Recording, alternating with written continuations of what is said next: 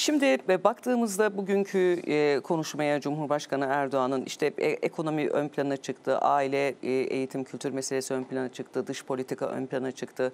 Özellikle bu başlıklarda önümüzdeki dönem zaten her söylediğimiz bu başlık önümüzdeki döneminde aslında yakıcı başlıkları bir yanıyla da.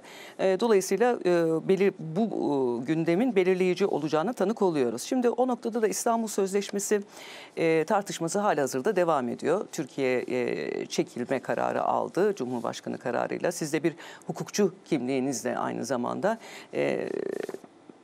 Dolayısıyla sorum şöyle olacak. Şimdi AK Partili Fatma Betül Sayınkaya İstanbul Sözleşmesi yerine Ankara Sözleşmesi'nin hazırlandığını, hatta Ankara Mutabakatı ismi de dendi.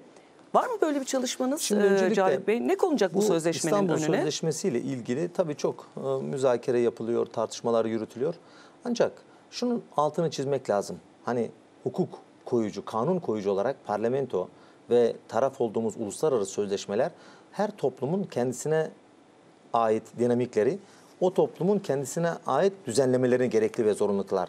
Yani sosyolojik açıdan farklı toplumların aynı düzenlemelerle adalet arayışı içerisine girmelerinden daha saçma hiçbir şey olamaz.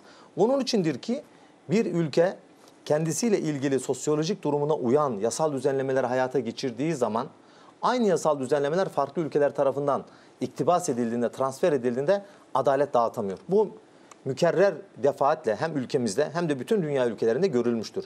İstanbul Sözleşmesi adı İstanbul olsa da aslında Avrupa Konseyi çerçevesinde Türkiye'nin de içinde bulunduğu bir çalışma neticesinde ortaya çıkarılmış bir metindir.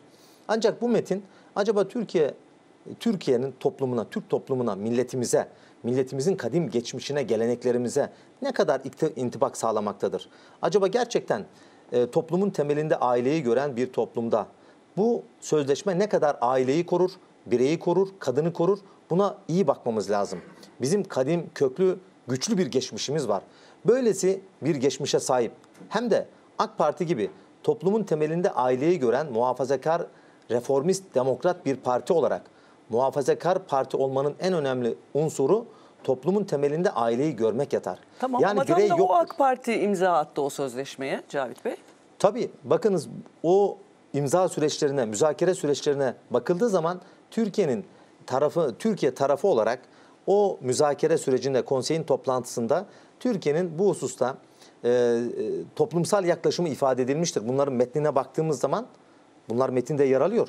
Hatta o kadar ki Türkiye toplantıda metinlerde ve Türkiye'yi temsilen katılımcılar orada reflekslerimizi, toplumsal yapımızı ifade ederken, toplumumuzun temelinde aileyi görürken, kadına karşı şiddeti önlerken, aileyi de ayakta tutma ve milletimizi geleceğe taşıma irademiz oralarda metinlerde ifade edilmiş. Ancak sadece Türkiye değil, bakınız İstanbul Sözleşmesi'nden o sözleşme yapılırken taraf olan pek çok ülke daha sonra çekince koydu.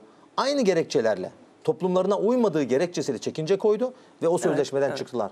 Çek Cumhuriyeti, Macaristan ve pek çok Avrupa ülkesi dahi kendi toplumlarına Polonya'da uymadığı gerekçesiyle çıktı. Yani zaten Viyana Sözleşmesi vardır. Uluslararası sözleşmelerin çekince ve çıkarılmasına ilişkin. Oralarda da yer aldığı üzere sözleşmeye taraf olmak oradan çıkılmayacağı anlamına gelmez. Arada ne değişti de bugün buraya geldik. Bakın şu anda biz milletimize kulak veren bir siyasi hareketiz.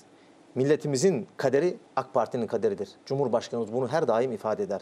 Bu anlamda toplumda özellikle milletimizin değeri olarak, temeli olarak gördüğümüz aileyi yıpratmaya dönük girişimlerin aslında İstanbul Sözleşmesi refleksiyle gündeme getirilmeye çalışıldığı ve bunun da aslında hem anayasal rejimimizin hem de hukuk nizamımız çerçevesinde ekstra bir kadına karşı şiddeti önlemeye dönük içerik taşımamasına rağmen biz bu sözleşmenin arkasından gitmemize gerek yok.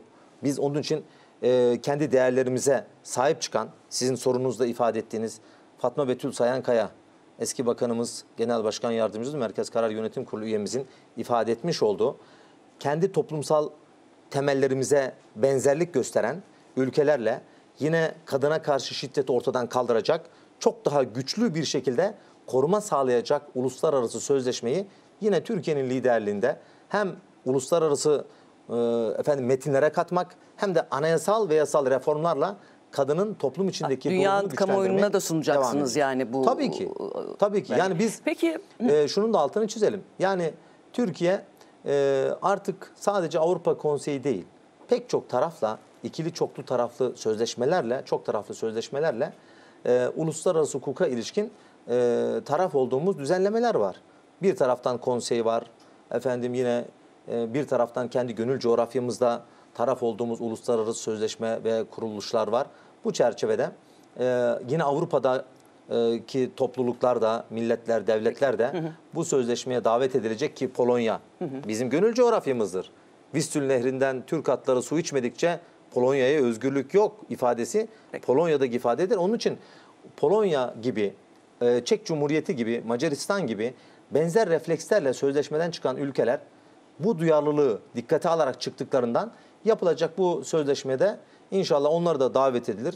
Belli bir zeminde buluşularak çok daha güçlü koruma sağlayacak düzenlemeyi sözleşmeye bağlarız.